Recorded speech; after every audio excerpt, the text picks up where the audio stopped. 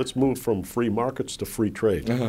And you talked about in the book infant industry protection and the nature of success through trade. That's right, yeah. Thing 7 says there's few countries are going to become rich through free trade. And I mean, of course, that this is completely counter to the mainstream belief these days that all countries that have become rich have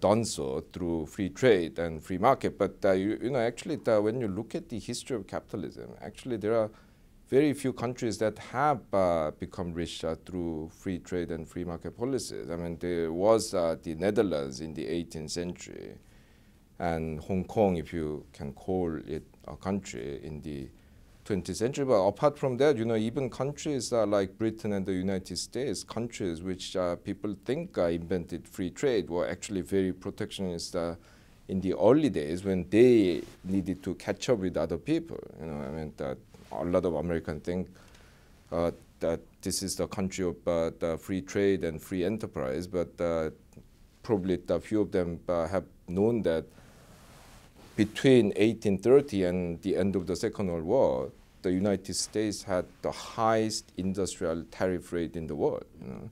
It is a country where the theory of so-called infant industry protection, this argument that relatively backward economies need to protect and nurture their young producers against competition from superior producers abroad.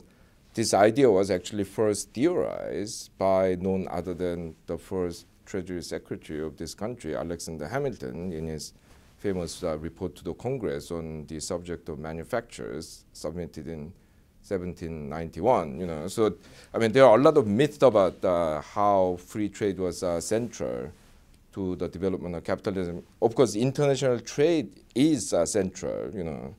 But that is not the same as saying that free trade is at the center. You know? So that this confusion between the importance of trade and importance of free trade, I think, is at the root of a lot of the problems these days. Because, for example, the World Bank, the IMF, and various donor governments have tried to impose free trade policies on developing countries when they need a period of protection and nurturing. And in the last 30 years, a lot of developing countries have liberalized their trade.